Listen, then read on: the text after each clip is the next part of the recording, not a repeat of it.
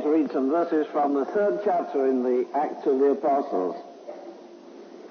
The Acts of the Apostles, reading the 3rd chapter from the 1st verse. Now Peter and John went up together to the temple at the hour of prayer, being the 9th hour. And a certain man lame from his mother's womb was carried, whom they laid daily at the gate of the temple, which is called Beautiful, to ask alms of them that entered into the temple, who, seeing Peter and John about to go into the temple, asked an alms. And Peter, fastening his eyes upon him, with John, said, Look on us. And he gave heed unto them, expecting to receive something of them.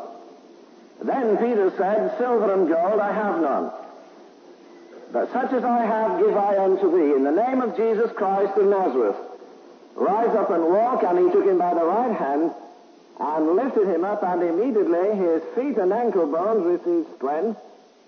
And he, leaping up, stood and walked, and entered with them into the temple, walking and leaping and praising God.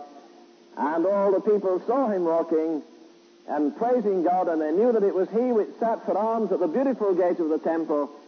And they were all filled with wonder and amazement at that which had happened unto him.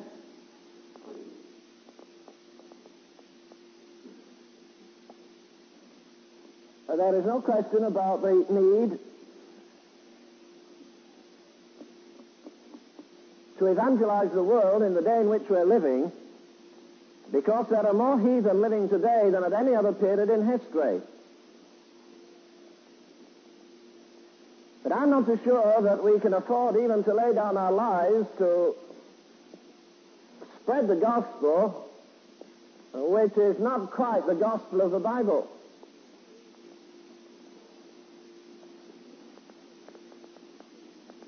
I have been reading and being very disturbed in reading of the New Testament church, not from any textbook of church history, but reading the authentic account here from the Acts of the Apostles, and I'm amazed at the disparity between what we label as Christianity today and what Christianity really was in the days of the Apostles.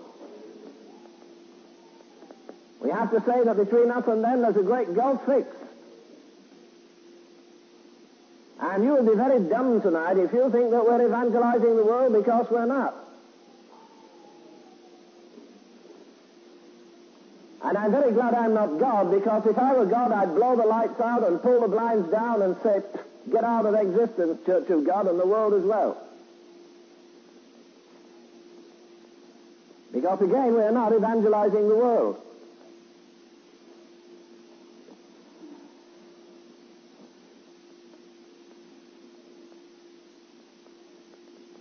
The first reaction of the world to the coming of the Spirit of God was one of playful mockery. When those men tumbled out of the upper room, you remember that people just jerked their thumbs and said with a kind of sneer, they're drunk. Well, I want to tell you something. The church never does anything when it's sober. Anyhow, it's time we got drunk again. We need what Spinoza calls some God-intoxicated men. The first day of World War II, I was preaching in a crusade for the head Nazarene church in England, actually in Scotland. And as we came out of the service, they announced that war had been declared and that the city would be in darkness and everybody must carry a gas mask. And so as we went home from the church, the pastor said to me, now, I'm going to get a gas mask. One of the reasons, of course, they were free. And he said, I have to go in this building here, and you stand by this lamppost if you're not coming in. And I stood by the lamppost in the street. The city was in darkness. The streetcars were operating without lights. Automobiles had no lights. And it's a very eerie, weird kind of world we were living in. And an old streetcar rumbled up the street, and a man got off it. He was well drunk. And he staggered on those rubber legs of his one way and another, and then as he was going to fall, he put his arms round the lamppost and me as well, because I wasn't even as heavy then as I am now. And then he sensed that I was standing by the post, and he backed off. And he said, who are you? Well, I said, my name's Leonard Ravenhill. Ah, he says, mine's Stanley McTavish. Can you sing? I said, no. Oh, he said, I can, and he sang Maxwell Town Braves, or Bonnie Where Early Falls the Dew. Though he said Jew, but that didn't matter. And and then when he'd sung, he rolled his sleeves up and he said, can you fight? And I said, no, I'm not in the fighting business. Who's your father? I told him who my father was. What country did I come from? I told him. And then he began to tell me a lot about his personal history. And then he put his hand in his pocket and he took out a handful of great big English coins, a handful of silver. And you can tell a Scotsman's drunk when he offers you all his money. And he offered me this great handful of silver, and I said, no, thank you. He says, what kind of a man are you? You can't fight, you can't sing, you don't want to talk, you don't want money. Good nick. And he went up the street. Now, if I had seen that man the next morning at 9 o'clock instead of 9 o'clock in the darkness, he wouldn't even have spoken to me. He was intoxicated. He had another spirit. It's true he got it out of a bottle, but he didn't alter the fact. You see, Paul draws an analogy, a parallel here. He says, be not drunk with wine wherein is excess, but be filled with the Spirit. Because when a man is drunk, he's ready to fight. He'll fight a man twice his size. He's generous. He gives his money. He wants to talk. He wants to communicate. He's happy to tell you his pedigree. And because these men in the early church were drunk, they were ready to fight the good fight of faith. They were ready to sing the Lord's song in a strange land. They were ready, if need be, to go to prison for Christ's sake.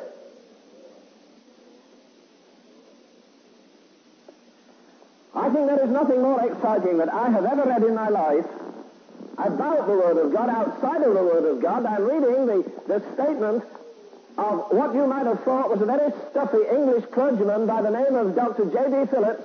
And when he made his first investigation of the early church, he did it by reading the Acts of the Apostles, and he did it by reading it from the original Greek, and those words began to leap off the page and grab him by the throat and shake him and make him realize that the church of which he was a part was a very, very, very, very distant relative to the church as it was originally conceived. Our good brother, the song leader, put a little thought in my mind this morning, unconsciously, I guess. He said, after all, the promises to those who are far off. Well, God knows we're far enough from Pentecost tonight to need the Holy Ghost to come to us. We're far off. We're far off theologically. We're far off in the time sense. We're far off because we have denied so many truths of the Word of God. Now listen to Philip. He begins to read the Acts of the Apostles. And this is what he says about the early church. This is the church of Jesus Christ before she became fat and short of breath by wealth. This is the church of Jesus Christ before she became muscle-bound by over-organization. This is the church of Jesus Christ where people did not sign articles of faith, but they acted in faith. And remember, faith is the only thing that is a fruit of the Spirit and a gift of the Spirit at the same time. But these people did not sign a particular Baptist doctrine or Pentecostal doctrine. They did not sign articles of faith. They acted in faith. These are people, he says, not saying prayers, but praying in the Holy Ghost.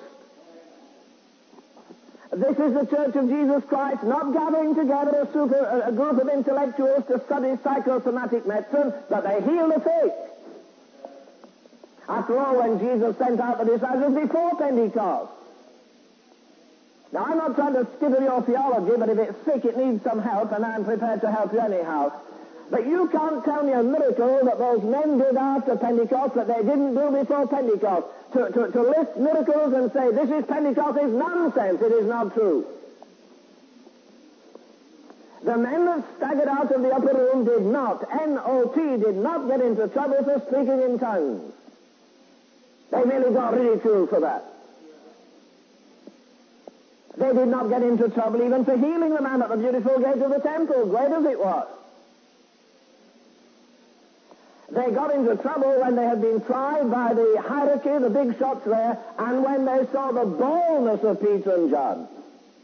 It was the boldness of a minority group standing up against the establishment, anointed by the power of the Spirit. And when they saw the boldness in Peter and John, they were staggered and they were amazed.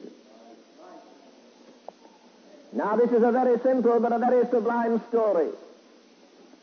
Here is a man crouched at the gate of the temple. To me, he is a type of our modern, sick, very sick society. To me, it is an illustration of organized religion that passes him 2 or 3 times a day and can do nothing for him. After all, read the story. They carried this man every day from his home to the temple, temple to home again. Twice a day, he was carried twice a day. There are 365 days in a year, aren't there? So he must have been carried, 730 times a year. And if you carried him for 10 years, and remember, so often in the Bible, it does tell you the age of men. It very seldom tells you the age of women. But it says a little later, this man was over 40 years of age, on whom this miracle was wrought. And if he had been carried 7,000 times in 10 years, then he had been carried 21,000 times in 30 years. He had been carried, but he'd never been cured. He had been helped, but he'd never been healed. He had received a word of greeting, but he had never received a word of power. Now, isn't it a very strange thing that Peter and John went to the temple at the hour of prayer? After all, the hour of prayer. Why should they go pray with that bunch of backsliders? Because nobody in the temple believed what Peter and John believed, and Peter and John didn't believe what they believed, but they went up to the temple at the hour of prayer, being the 9th hour. And this man may be crippled, but he says, after all, this is Peter and John. They had a big revival yesterday. They must have got a stack of money like preachers usually do. And we'll get a big handout. And so the man there that has been crippled all those years, he suddenly makes his need known. And the Bible says he asks for an alms. Well, phonetically, that can get you into trouble. A teacher was telling some children about the man that sat at the beautiful gate asking for alms. And the little girl said, why did he ask for alms when he needed legs? Well, I don't think he's any worse than most of us. I mean, we don't let the Lord talk to us and tell us our need. We go with our big shopping list and say, Lord, do this and do this and do this, and I want this and I want the other and I want something else. Here is a man crouched at the beautiful gate of the temple. Year after year, the priest, the high priest, had tossed him maybe a golden coin. And another priest had tossed him a silver coin. And then he looks on this man, Peter and John, and he says, I need an alms. And Peter said, silver and gold I have none. Now, I have argued sometimes, I don't argue anymore about theology, but sometimes I've argued with men who say, now look, I believe in Acts 2:4. You can be filled with the Holy Ghost and speak with tongues. Right, that's good, it's in the Bible, let's accept it. And I believe that you must be filled with the Holy Ghost and you must speak with tongues if you're really filled with the Spirit of God. They're very insistent about this. And I say, well, now, you can't take a text from its context or it's a pretext. If you deal with a text, you must deal with the context, what goes before it, what comes after it. Now, if you're going to clobber me with Acts 2:4 and say that I must be filled with the Holy Ghost and speak in tongues, I'm going to come back on you and say, yes, my friend, look, and this is what you have to do. You must have balls of fire on your head. You must have a rushing mighty wind in the room. And not only that, you must fulfill Acts 2:44. And you know they don't even know that's there. Acts 2:4 is they were all filled with the Holy Ghost and spake with other tongues. Acts 2:44 is that they sold all their possessions and shared everything out. Did you do that when you got the Holy Ghost?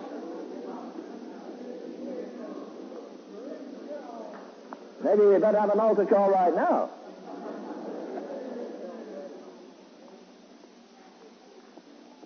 They sold all their possessions. And they shared it out. And whatever share Peter and John got, they'd already got rid of it. For Peter is telling the truth, and he says, silver and gold I have none, but such as I have give I. Now, you can only give what you've got. Most of us want to give God what we haven't got. You can only give God what you've got. And you can only give anybody else what you've got. And Peter says, silver and gold I have none, but such as I have give I unto thee. You see, here is a man, and he's crouched at the beautiful gate of the temple. He needs a man. He needs a message. He needs a miracle.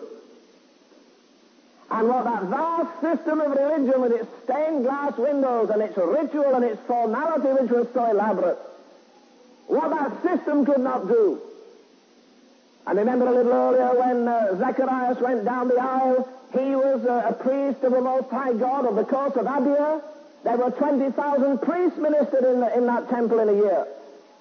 And yet 20,000 priests and all the blood of bulls on Jewish altars slain and all the ritual and all their formalities, spectacular as it may be, still left that poor man crippled and impotent and paralyzed at the gate of the temple. I say he needed a man. He needed a message. He needed a miracle. And he found the man and the message and the miracle in two penniless but very powerful preachers. Two men who were consecrated. They were cleansed. They were compassionate. They were committed. They could communicate. And Peter says, look on us. We don't usually say that. We say, now you look to Jesus. But Peter says, you look on us. And afterwards, when they wanted to put a halo upon his head, he said, look not upon us, as though by our power or our holiness we had made this man to walk. He isn't after any halos that men can give him. He has received the greatest thing a man can receive this side of eternity. He has been filled with the Holy Spirit of God. And I say again to you tonight that I believe that one reason we do not have revival is because individually and collectively we're happy to live without it. That's why. We're like a man looking in a shop window and he sees a Rolls Royce there and he tags it and he says, boy, it's $28,000. I'd like it, but I can't afford it. The price is too high.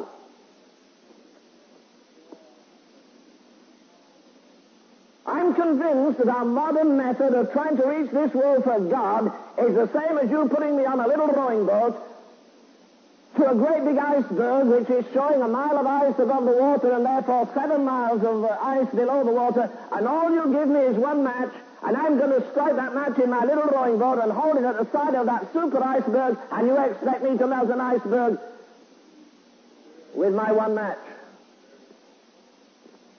Most of the Christianity we export to the mission field today isn't worth taking there, let me tell you that. I preached at the great Kerizal Missionary Conference in Japan. There were hundreds and hundreds of missionaries there. And it pleased God that night to come down by His Spirit. The meeting began somewhere about 7 and ended at 9 o'clock. Suddenly, men began to make confession. Missionaries began to make confession. They were still confessing at midnight. The next day, one of the best-known missionaries in Japan came to me. And he said, Brother Ravenhill, I want to tell you something. No, let me ask you a question. Do you know how long missionaries have been in Japan? I said no. They have been in Japan 120 years. At the cost of millions of dollars. Americans are here. People are here from New Zealand, Australia, England, all kinds of missionary societies here. And they have been here for 120 years. Do you know what degree of success we have had? I said no. He said, including the Roman Catholics, we have gained 0.5% of the population of Japan in 120 years. 0.5%. These men turn the world upside down. This man says, silver and gold I have none. You see, the difference between the church that was and the church that is this: they had nothing, but they possessed all things. Now we have all things and possess nothing. We've got billions of dollars blanketing the world every weekend with radio programs. When a very well-known brother, not Billy Graham, but somebody on his staff was asked a while ago what he thought about the final third of this 20th century, he said, I believe that mass evangelism is going to play a greater part. We don't need mass evangelism, believe me. America is not going to ride to spiritual victory on the back of Billy Graham and Alder Roberts. If America is going to have Holy Ghost revival, it's going to be when the local church gets it, and the fire spreads there to another church there, and the Baptists and the Methodists, and the answer is in the local church, not in a mass system.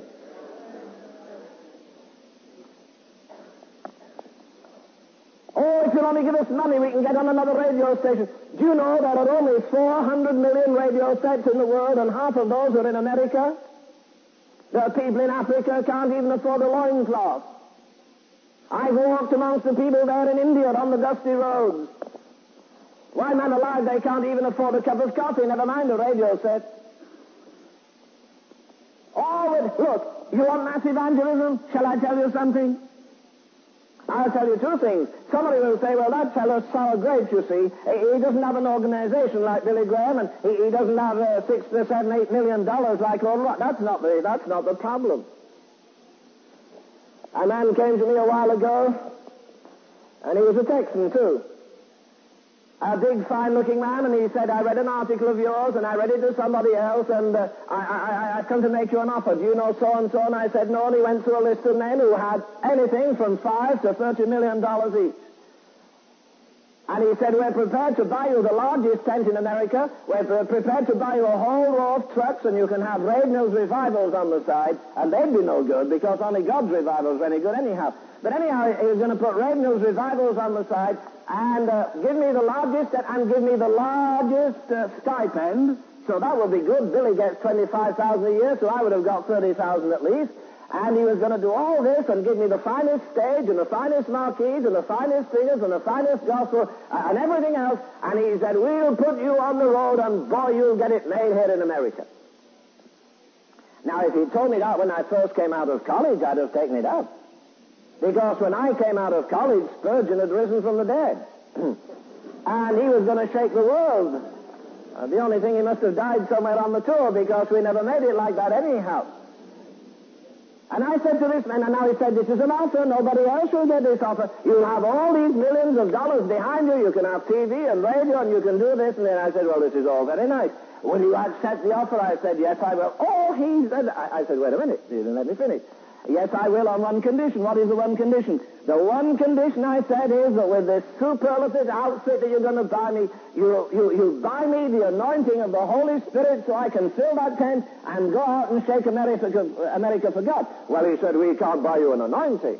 Well, then I said, I don't want your trucks and your trailers and all the other things you've got. Because what's the good of having a great big cathedral and all the other trimmings if you don't have the superior anointing of God?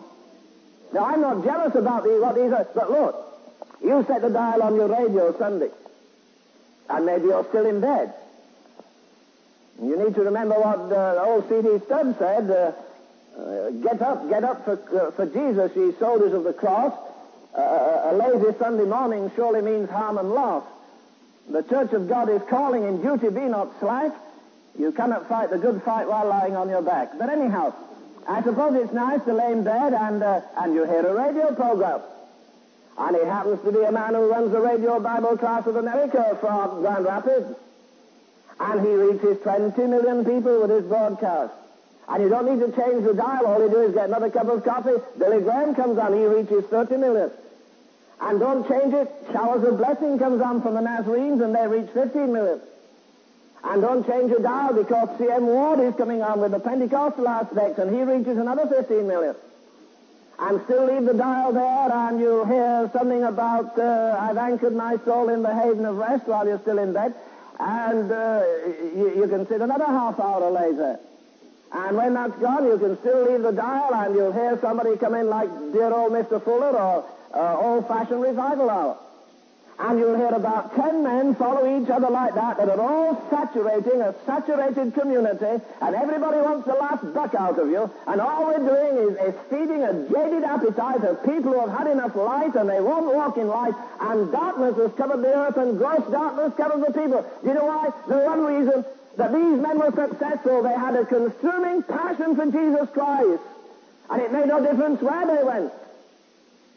You see, in this early church, they were so different. As I said, and not facetiously, in the early church, you had a bunch of men in the upper room agonizing, and now you have a bunch of women in the back room organizing.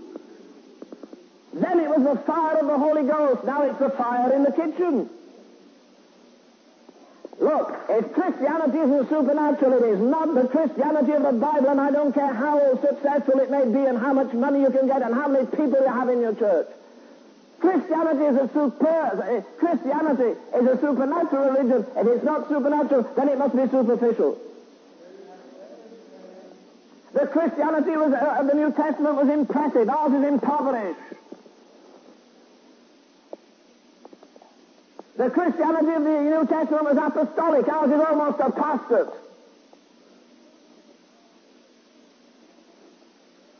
When they saw the boldness of Peter and John, they don't see our boldness, they see our coldness.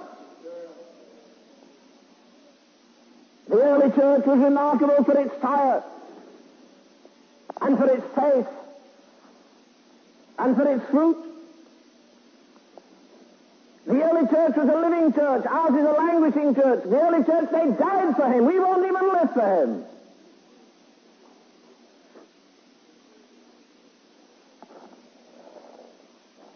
The early church was a very poor church. Silver and gold I have none.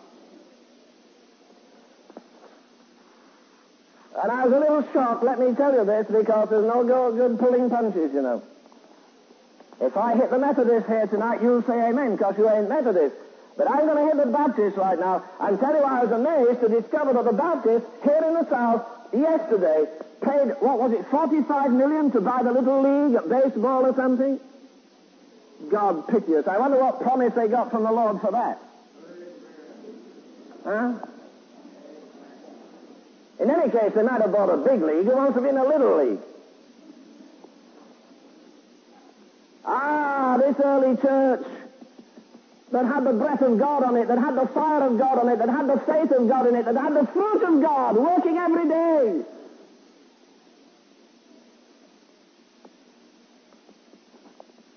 Again, I say, they were a living people and we're a languishing people.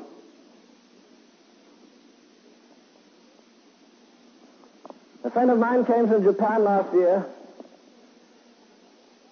and in the course of speaking, I heard him only in 1 minute meeting, but he really upset me.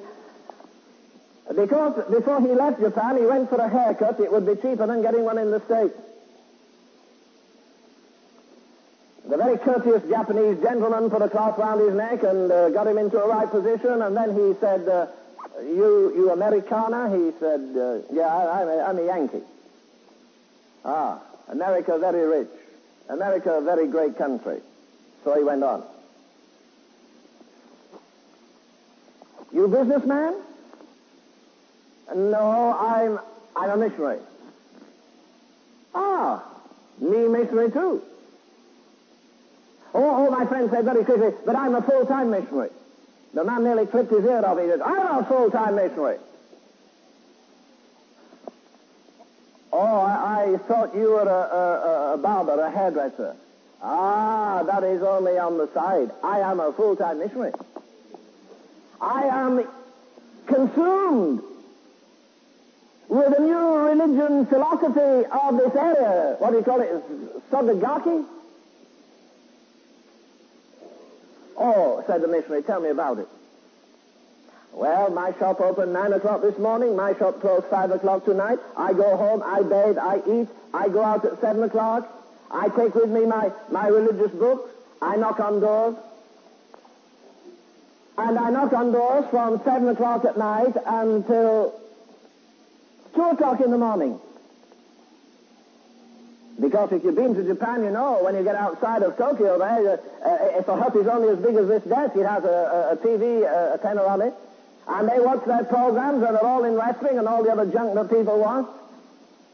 And he said, I go to doors, and I knock on the door, and I ask, may I go in? And I teach them. I teach them my philosophy. From 7 every night until 2 in the morning. At 2 o'clock I go home. I usually get home by 2 o'clock. And then from 2 o'clock to 4, I spend in prayer before my God to renew my strength. And then at 4 o'clock I go to bed until 7:30. My friend was more than shaken when he heard this, because he was a missionary and he sure wasn't living a bad pace. And he said to the man, how long have you done this? He said, 6 years.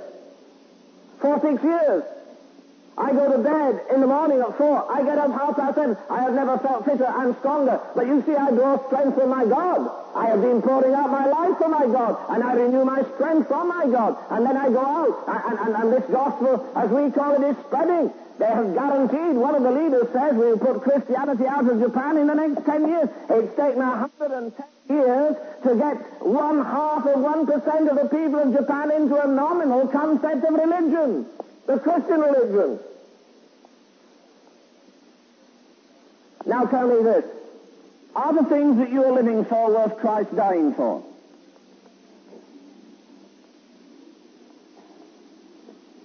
We're living in a crippled society. There are crowds at the very gates of our churches wherever we go, whatever denomination we have. Here are people, and here they are, paralyzed morally, spiritually, in every other way, impotent. They've given up unorganized religion. They've done as a boy I told you about the other day said, I live in a plastic society where the church is a ghetto, a stained glass ghetto where people just go and they have their fun. And the Scotus said, all we do is sanctify it. We have our little happy time and we just pray over it and think it's wonderful. We used to go to the supper club and now we have suppers down in the basement. Not the upper room, the supper room. Not the fire of the Holy Ghost, the fire in the kitchen. Not a holy zeal that consumes us. Peter and John go to the temple at the hour of prayer, and they know when they go that they have no purse, but they have power. They have no prestige, but they have power. They're up against the tremendous system of the day, I say again, the Roman Empire with all its power, the Grecians with all their learning, and the Jews that felt they had a monopoly on God. And here are a couple of penniless but not powerless preachers. And when they see that man, immediately he asks for alms. Peter looks upon him. But you must do more than look upon him. One of the amazing things is, God bless our dear brother going to Australia. I've been in Australia. Central Australia, it's 140 degrees. But remember this, will you, that when you get to Australia, you'll think you're in New York. You've got superior hotels, you've got TV, you've got automobiles, you can charter your private planes, you can run in your automobiles. And round the edge of Australia, it's 1969, Anno Domini, the year of our Lord. But if you fly in a jet for 2 hours into the center of Australia, where you see those great big black people with shiny skins, it isn't 1969. Anno Domini, it's 1969 BC. They're living 2,000 years nearly at the other side of the cross, while Christians in Melbourne and Adelaide and Perth and all the other areas sit at ease in Zion. And the strange thing is, you get a man here burdened for Australia, and you get people in Australia burdened for 750,000 Indians in America that nobody bothers to reach hardly. And if you want to see uncivilized people, go to the west of Canada there, where just a few months ago they had about 6 murders in about 4 or 5 days. And those Indians are as wild as any film you've ever seen. And there are areas up there in the frozen snows, if you like to go there, where it's perpetually white. And there are people there in the cold chill of unbelief and of sin. I say again, we have more people without God and without hope tonight than any period in history. And I'm convinced in my own heart that the church that is not the church for which Jesus Christ died. It would do us good if we cancelled every crusade, every gospel crusade in America for a year. I think what we need to do is evangelize the evangelists. And counsel the counselors and teach the teachers. And call the whole church to prayer and put a notice outside of your church, closed for spiritual repairs.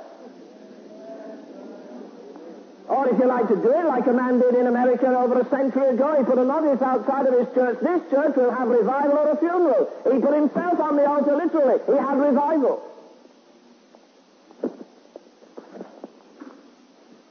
When Peter saw this man crouched at the gate, he remembered the exceeding great and precious promises of God. And when the people brought him to question afterwards, you remember what he said? He said, well, this is that which was spoken by the prophet. And then he says, therefore, being at the right hand of God exalted and having received of the Father the promise of the Holy Ghost, he shed forth this which you have both seen and heard. I say again, nobody ever goes to sleep in a meeting where the Holy Ghost is.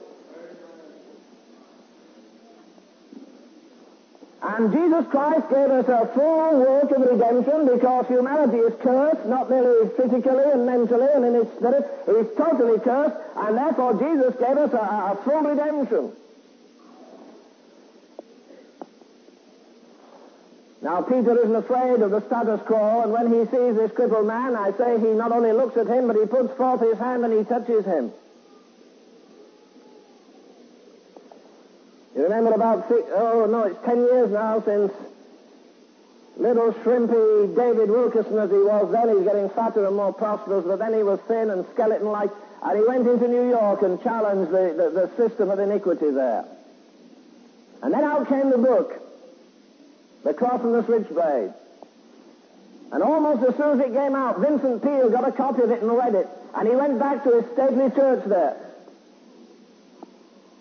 The church where Nixon has been going until he was president, and lots of socialites go in New York. And when the people got to church that Sunday morning, he roasted them. He said, I've got people sitting on these pews here, and all you've done for 25 years is polish that pew with the seat of your britches. You've never witnessed to anybody, you've done nothing. And he said, here's my stately church in New York, and we're not known for soul winning, and we're not known for rescuing the perishing, and our streets are flooded with immorality and drunkenness and profanity, and girls who are lesbians and bisexuals and homosexuals, and the whole brood of hell has come upon us, and a little boy comes from the country and challenges New York, in God's name, what are you doing in my church? And he didn't get too many smiles when they went out of church that Sunday morning.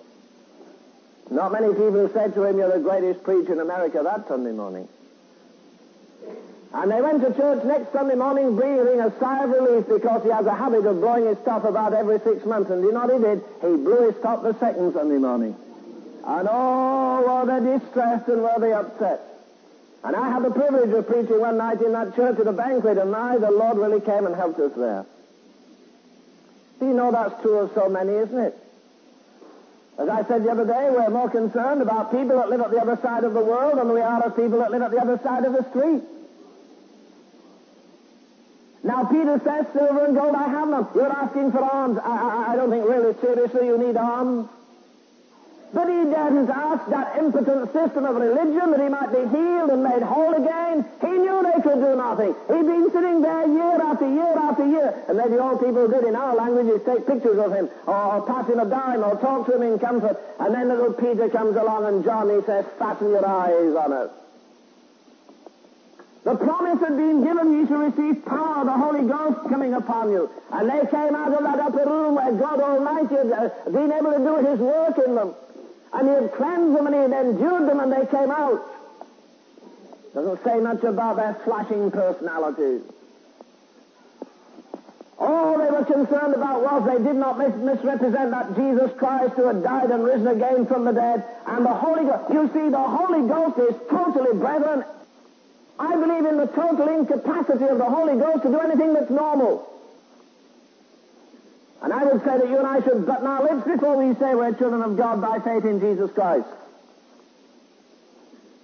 What does the Holy Ghost do? It says that holy men of God spake as they were moved. Wherever the Holy Ghost is, there's movement. In the beginning, this world was a ball of clay shut up in the womb of the universe. And God spoke. And that big lump of clay came out. And then the Spirit of the living God brooded over the face of the water of creation. And when the Spirit brooded out of chaos, you got cosmos. You got life coming out of darkness. You got life coming out of death. The Spirit of God brooded. And then the Holy Spirit brooded on the dark chamber of a woman's womb and did another miracle. He conceived Jesus Christ. The mothers go like that. They say, after all, you don't really believe that a woman bore a son without having a human partner in that God did some kind of supernatural thing, and the Holy Spirit came in the matrix of the Virgin. Sure. You see, I'm very simple. So I don't have problems some of you intellectuals have. Because years ago when I was praying, the Lord said this to me. He said, you know, son, I made the first Adam without a mother so I could make the last one without a father. It's just as simple as that. The Holy Spirit brooded in the beginning over chaos. The Holy Spirit brooded over the dark chamber, the matrix of the Virgin Mary, and conceived Jesus Christ. And then Jesus is put to death, and he's in a dark tomb. And as I said last night, the door is being shut. The stone is rolled over it, and there's wax over the stone, and seals over the wax, and soldiers there, and all the sin of the world there, and every demon in hell there. And you know what it says? You say Jesus says, I lay down my life, but wait a minute. The Father, the Son, and the Holy Ghost never work independently. They always cooperate. The work of the Son was to glorify the Father. The work of the Spirit is to glorify the Son, not glorify the preacher. I don't care how many gifts of the Spirit you have. I don't care how many miracles you have. The Holy Ghost never came to indwell you to make you a somebody and put a halo on your head and make you strut around and think you're somebody. No, sir, the work of the Holy Ghost is a very serious work. The Son glorified the Father, the Holy Ghost glorifies the Son, and the church glorifies the Holy Ghost and the Son and the Father. And Jesus is lying there cold, and all hell is looking on.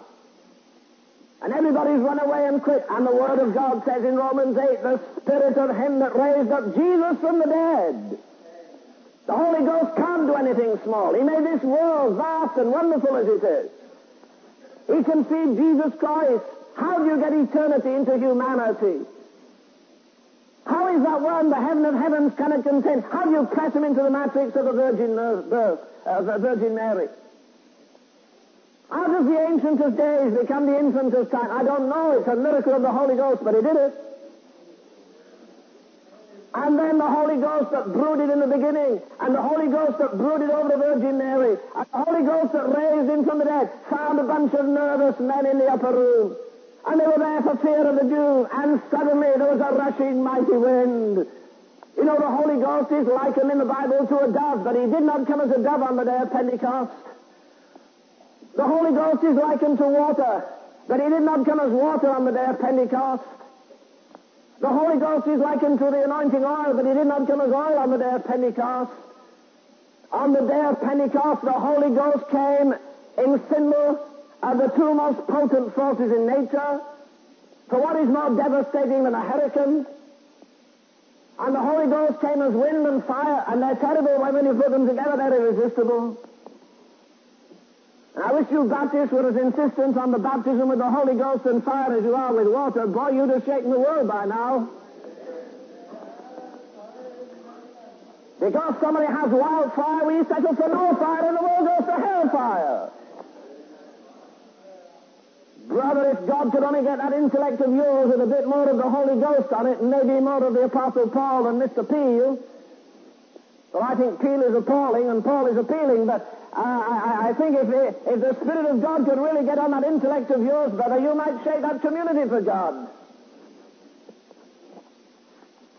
The Spirit not only brooded over the beginning, he not only brooded over the Virgin Mary, he not only raised those from the dead, but he came there to those men in the upper room. And you know, a drowning man will catch at a straw. It's getting terribly late. We're going to have revival soon.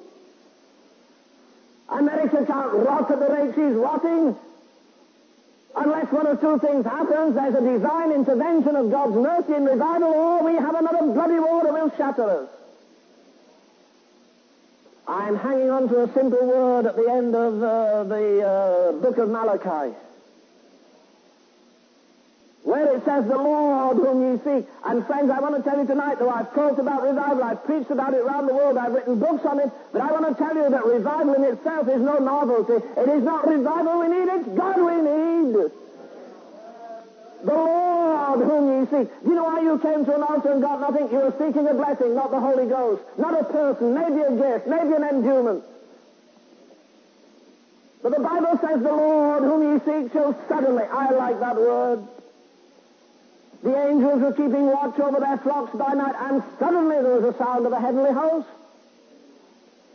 They had been waiting in the upper room day after day and getting a little disturbed that nothing happened. And suddenly there was a sound of a rushing mighty wind.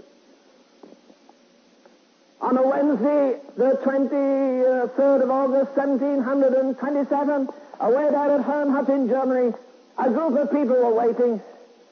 And just as the clock moved up to 11 o'clock, just as sure as that clock was going to strike 11, the heavens opened and the Holy Ghost came down. And we had the birth of the greatest revival, maybe that we've ever had, the Moravian revival. Do you know what the main feature of that revival was in my judgment? That when the Holy Ghost came on that community at 11 o'clock on that Wednesday morning, the 13th of August, 1777, a prayer meeting was born at 11 o'clock that morning that was still going on 100 years from the morning the Holy Ghost came. It's the longest prayer meeting recorded in history. In that community, you could go into the prayer chapel at midday and find half a dozen people praying. You could go at midnight and find half a dozen children at 8 and 10 years of age praying. You could go some mornings at 2 o'clock and find 2 or 3 wizened up old men praying. You could go at any hour in the day. For over 100 years, that prayer room was never empty. And when the Holy Ghost comes, He moves, He moves, He moves. He moves over those people. They moved out to the ends of the earth. Do you know what happened? Before very long, they had more missionaries on the mission field than they had people on their church rolls. Isn't that something? I don't know where that's ever happened in history that there. But you see, the Lord suddenly came to His temple. And I looked for the Holy Ghost to come in a meeting like this one night. You know, with all due respect, if people knew that Billy Graham was coming here tonight, you'd have them sitting out there by the thousands. But you know, one night the Holy Ghost is going to come. And some people had wished that God they made it to the conference that night, and they'll have missed it. He's going to come suddenly to His temple. He's going to say to you, brother, silver and gold you have not, but you can't say, such as I have, give I unto thee. You see, it's a great joy to have nothing, because if you have nothing, you can't lose anything. If you have no opinion of yourself, nobody will make you cry because they hurt your feelings, because you have no opinion of yourself anyhow. If you have no pride, all the preaching in the world won't bring conviction, because God has cleansed you in that area. You know, one of the great things about being dead is nobody else can kill you. If you really died in your spiritual life, died to public opinion, died to everything, doesn't make any difference what people say. You're dead. Dead to the world and all its toys, its idle pomp and fading joys. By the same token, if you're broken, nobody else can break you. If you have nothing, you can't lose it. And so there's a great joy in having nothing, but there's a great peril in having nothing. You remember a man knocked at the door one night, and the fellow upstairs says, what do you want? He said, I need help. I need hospitality. I need a meal. Who are you? I'm so-and-so. You remember when you were in a jam at a certain place? Yes, I remember that. Well, you said to me, any time of the day or night, you don't worry about it, just come to my house, and I'll give you the most gracious hospitality. Oh, I remember that. And the man says to his wife, hey, come on, get up. I know it's 2 o'clock in the morning, and it's a cold morning, but let's get up and make a meal. And my friend has come, you know, the man that once found me in distress, and he's come and he needs help. Now, let's get... And she says, do you know, I don't have a loaf of bread. All the groceries are done. I was going for groceries tomorrow, and brother, we're in a mess. And he says to his friend, come in, and then he rushes down the street and he says, hey, come on, give me bread. And the man says, I'm not opening my store at this hour. He says, come, because a friend of mine has come and I've nothing to set before him. I wonder how often we have given an audience stones when they needed bread. I wonder how often we should have given them an egg and we gave them a scorpion. I wonder how often we dish something up that didn't matter too much and they take it because my people are so nice. Oh, no. The man Peter had been so nervous and so full of fear and failure, now he's able to go to a man wrinkled at the beautiful gate, and he's able to put forth his hand and touch him, and he says, "Hey, come on, I'll give you something." And he touched the man, and immediately he touched him, his ankle bones, and he stood up and he leaped and he praised God. Now it was this that set the community on fire. It was this that caused them to be brought before the hierarchy, because in the next chapter they dragged them up there, you remember, and when they see these amazing men, they didn't wear any clerical attire. They possibly hadn't got a diploma between them. But, oh, brother, they had something we don't have. We've so much they didn't have. They didn't have the freedom to preach the gospel that we have. They were up against hostility the whole time. I say again, it seems to me they had nothing, and yet they possessed all things. Now we have all things. We have more Bibles in America than ever we've had in our history. We have more books on the Holy Ghost than ever we've had in our history. We have more Bible schools than ever we've had in our history. We have more Bible conferences than ever we've had in our history. But somehow, we don't get any ignition. We don't get any fire there that burns. And so what do? We go back to the old settled ways that we had when we came, and just feel it was nice maybe to meet one or two folks. But you see, Peter and John had gone through that process with the Spirit there in the upper room, and when they came out, they were full of faith and they were full of fire, and the result, they bore fruit to the glory of God. And they could say to that crippled world, "Such as I have, give I unto thee." There's no guesswork about it. He doesn't say, "I'll find somebody who knows this," but he has gone through an experience, and a man with an experience is never at the mercy of a man with an argument. "I know in whom I have believed. He did this miracle in me." I think the pastor said, or Brother Jimmy said last night, that he didn't remember any great evangelist who was a Baptist. Well, of course, he was excluding Billy Graham. But one of the greatest evangelists we ever had in England was a Baptist minister. And man, he shook the whole of one section of England under the power of God. And you know, he was a successful preacher before he did that. But there came a day when he recognized this, that there was restriction in his life, and the Holy Ghost didn't have all the way that he wanted in his life. There were certain areas that he dare not surrender. You know, one of the great monsters of our day is the fear of man. We're afraid to be put out of the synagogue. We're afraid lest we get a new endowment and somebody thinks we've gone Pentecostal or gone something else. Doesn't make any difference. Look, brother, there's a crippled world at the door of your church. What's happened in the last 5 years or the last year since you were here? There are kids getting lost in immorality and drunkenness, vice, all the horrible things that sex is producing and all the drugs that we have in these days. And yet again, it seems to me the church stands on one side impotent, and she can no longer say, "Silver and gold have I none." There was a day when Thomas Aquinas, often called the greatest theologian that the Church of Rome ever had, and he was watching them pour tribute money down a chute in the Vatican to be stored up. And the Pope turned round to him with a smile and said, "Thomas, Peter can no longer say, 'Silver and gold have I none.'" And Thomas Aquinas shot back and said to the Pope, "No, Your Holiness, and neither can he say, 'Such as I have, give I unto thee. In the name of Jesus Christ of Nazareth, rise up and walk.'" I was preaching in a church away in Perth a few years ago, Perth, Scotland. And, no, it was not, it was Dundee.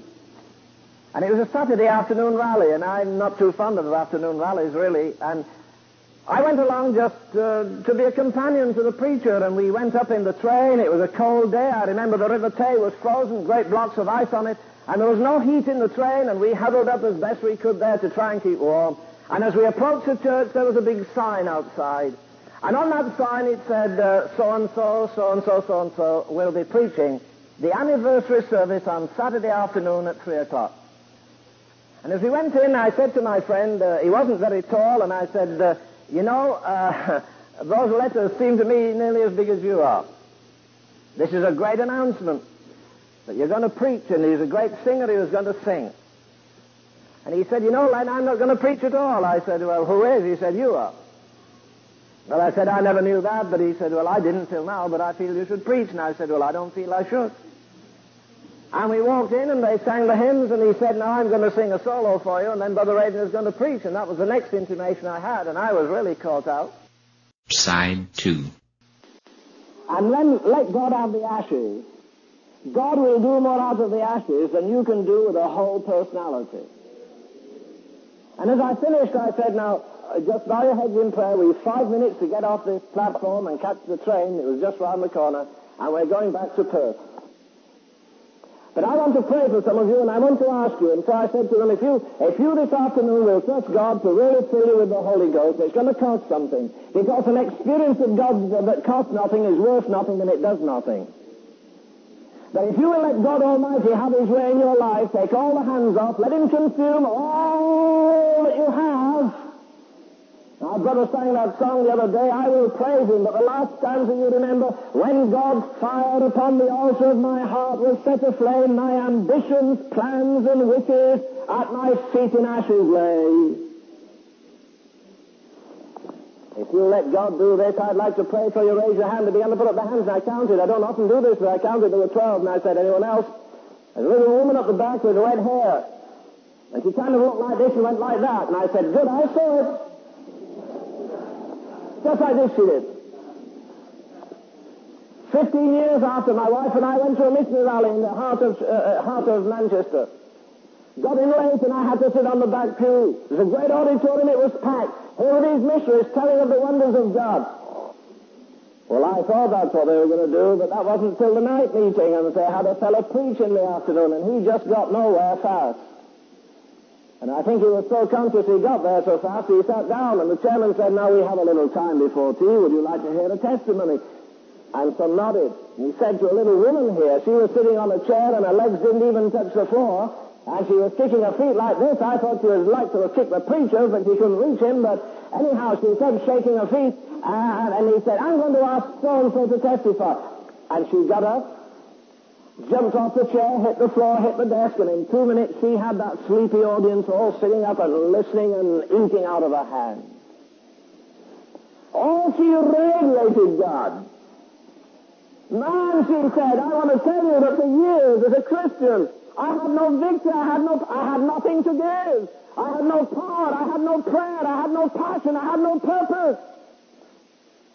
And I used to read books and think, well, any anointing is only for distinguished people or preachers or missionaries or somebody.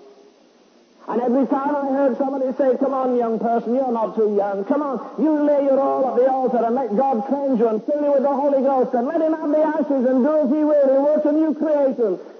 You said the devil would say to me, now of course he means everybody here, but you, after all, what do? You work in a factory and you push a brush around, just cleaning the dirt up. You don't have enough skill even to work on a machine. And she said, I swallowed that lie of the devil. But she said, one afternoon I was away in Dundee. And I thought to myself, oh, I've been in Dundee. I know Dundee all right.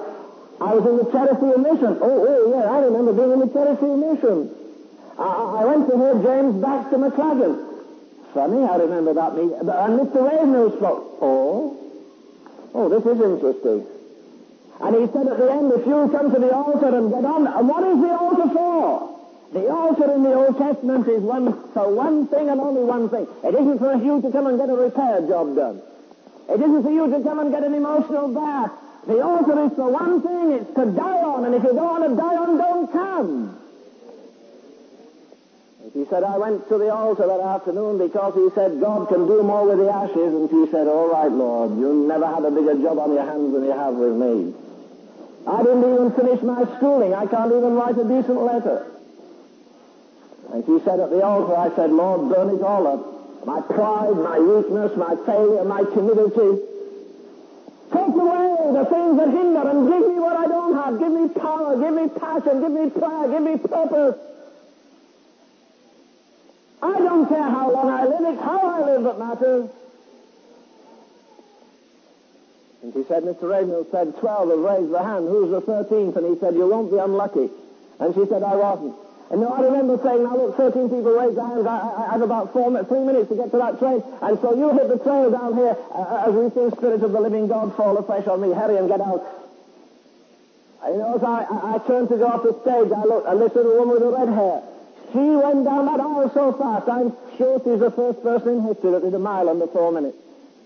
She really went down like a streak and went into that back room. And 15 years after, she's in a missionary conference. And she said, that day when God met me, I didn't know much English. It was my worst subject. I couldn't write a letter. But she said, once the Holy Ghost came and took my fear and took my weakness, he took away the fear of man, he took away the fear of the future, he took away the fear of everything, and he came because the Spirit of God hath not given us the spirit of fear, but the spirit of love and of power and of a sound mind, and he gave me purpose, and he gave me passion, and he gave me a program. And she said, when I got home, I applied to a Bible school, and they took me. And she said, when I graduated in that Bible school, I was the dumbest child that went into it. When I came out, I was with the top few right at the top there. And then I went to the School of Linguistics in Paris. I couldn't even speak good English, but the Lord did something, as it says in Romans 12, that he doesn't really renew your body, but by the renewing of your mind. Your intellect. She got a baptism on her intellect. It became alive. And she became proficient in English. She could write beautifully. She became proficient in France and in French. And when she graduated way at the top of the ladder there, dumb as she had been. And she said, when I was in Dundee, I wouldn't go out in the dark at night. And I was very nervous. I never talked to men if I could help it. And I'd certainly never talk to a man in the dark. And when I went to bed at night, religiously like most of the spinster ladies do, the first thing she did was look under the bed. And she looked to see if there's anybody waiting to steal her. They're very precious, these ladies. And she looked under the bed, and then she made sure the windows were locked, and then she made sure the door was locked, and then she said, now I lay me down to sleep. I'm sure the Lord will take care of me because we've got 6 bolts and bars and all the other things, and I'm all right. I was so nervous. But she said with a smile, I'm not afraid of the dark anymore. I live right in the heart of the bush, and I just have a little house made of bamboo, and I have leaves on the door, and some nights, she says, I'll wake up and I hear something going. Well, she said, when I was working in that factory, a mouse would run over the floor, and I'd jump out of the chair and scream. As though a mouse could knock a woman over weighing 110 pounds. But anyhow, she's terrified of a mouse. She said, now I wake up in the night and I hear something at the door, and it's a lion or a tiger or a panther wanting to get in. And she said, I just turn over and say, sorry, I'm not on the menu tonight. And I just go to sleep. And then about 2 o'clock, somebody knocks at the door, and I go there, and there's a towering black man. He says, Missy, my wife's very ill, my wife very sick. I come here 5 miles. Please, come, my wife having a baby, my wife died. And she says, just wait till I light my lamp. She says, I put a wrap on me and tie myself up and get my lamp. And we go to a river, and the only way you can cross it is a log that isn't too straight, and it's all slimy. And the black man says, now you, Missy, you give me your lamp. I hold 2 lamps, you walk behind me. And he walks on there, slipping, and it's slippery, and she said, and as he goes, there's a big thing there. It's only got 1 cavity, but boy, that cavity could take anybody. And there it is with its mouth open. Welcome, says the hippopotamus. And a little later, welcome, says the crocodile. And she said, I just go singing, blessed assurance. Oh, what a foretaste. All is at rest. I and my Savior am happy and blessed. And then she says, I get a little further on, so I go, ooh. And the fellow says, well, you're all right. That's a lion. He's killed about 10 people, but I'm sure we can make it. And she said, I deliver the baby, and I stay with a woman that's terribly sick. And then he says, I'd better see you back home. And she says, no, you don't need to go. I've got another person with me. In fact, he's not only with me, he's in me. And she said, that's the reason. And she said, the little helpless girl that used to sweep the floor of a factory here, up there in Dundee, has been working on the mission field now, and God has not only revolutionized their life and revolutionized her psychologically and intellectually, And not only helped me with my language, and not only helped me with my learning, but she said the Holy Ghost did a miracle in me, and then he did a miracle through me, because in that part of Africa we have been having revival.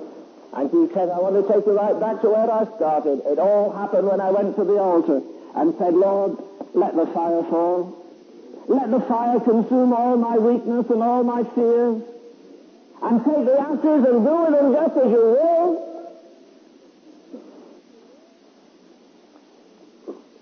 I preached in a little tin church away there in Belfast. And as the preacher said, Brother Ravenhill was going to speak, I just looked up behind before I got to the desk. There's a picture of a very charming Irish lady.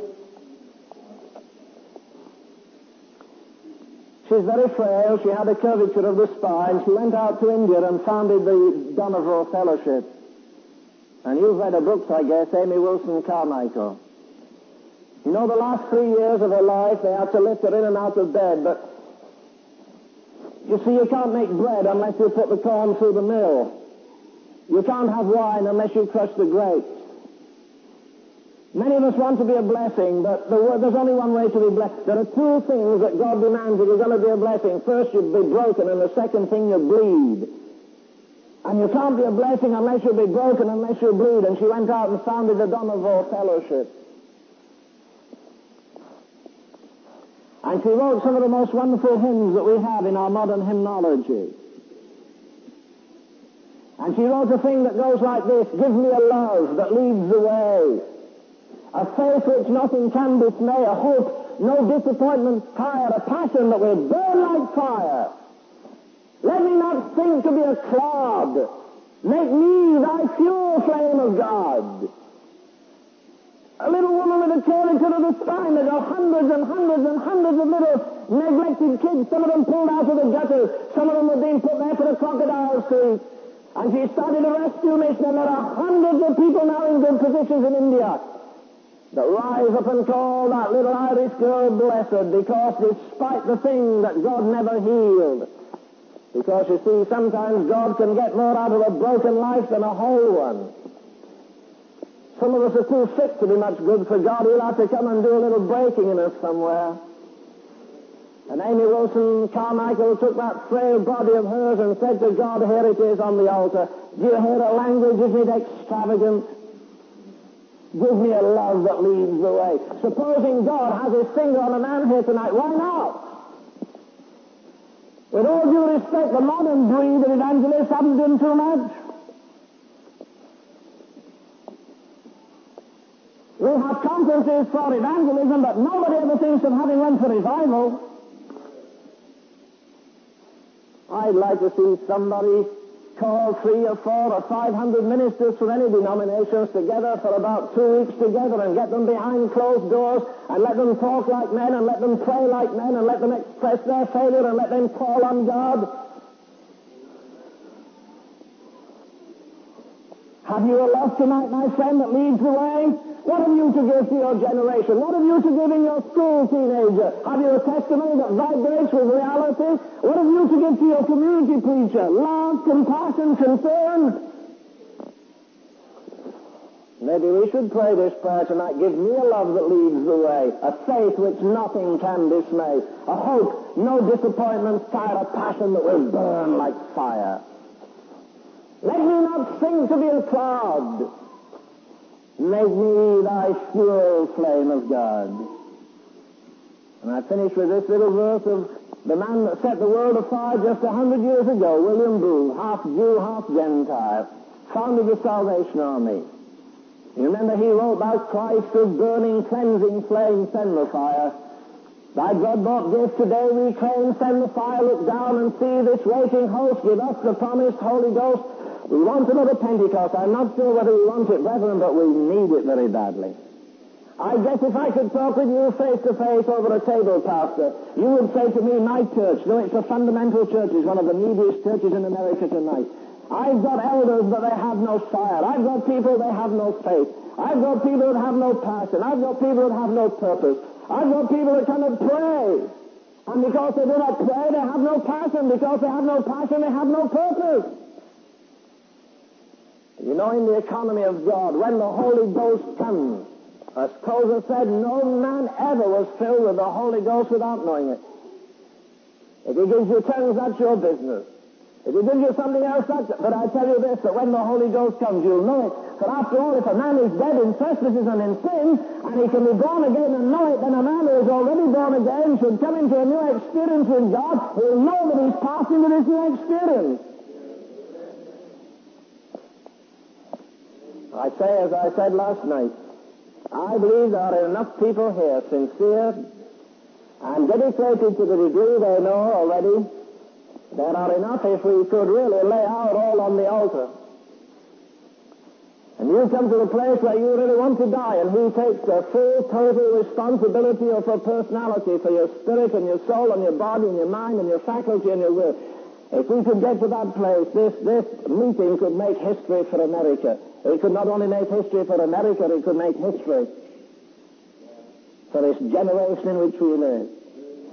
You know, I was 14 and a half years of age when God saved me. I never doubted it. And 2 or 3 years afterwards, you can call it what you like, but I knew there were things wrong in my life, and I remember going to an altar and meeting God, and I remember quoting not Romans 6:6, but Romans 6:7, he that is dead is freed from sin, and asking God for a new work in my, and God did it. And somebody gave me a little cheap brochure, only about 20 pages, on the life of David Bernard, and I read it. And I didn't know God was still in the business of making men like that. I thought he quit when the Acts of the Apostles were finished. And I read about this young American. And John Wesley said about 25 years after Methodism had been born, and it was slipping then, he said, give to his brother, get a copy for every minister in Methodism, get him a copy of the prayer life of David Bernard. And I read it. And I started to go under the trees in the forest, Sherwood Forest in England. When other boys played ball, I decided I would go play. When other boys went to do other things, I decided I would go play. When I went to college and boys played football in the dinner hour, I decided to go play. And I got a book by another American, E.M. Bounds, and I read that. And I'm not saying I'm anything or anybody, but I thank God for that time. And I made up my mind as a teenager, as a youngster, from here out, God has this life of mine to do as he will. He's looking for others tonight, looking for other teenagers, young men, young women, and older people. Looking for people that will sell out completely, that will come to an altar to die and say, burn me up and take the ashes and do as you will. And when he does it, he'll write a new chapter in the history of his church. Silver and gold I have none, but such as I have I give. What are you giving? Are you giving faith in your church? Are you giving compassion in your church? Are you giving power in your church? Are you giving prayer in your church? Have you passion for your church? Have you purpose for your church? Or did God bring you here tonight in order that he might meet you afresh and give you what your life is lacking tonight? Not a blessing, but the blesser. Not gifts, but the giver.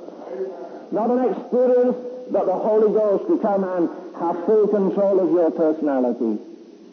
Shall we pray?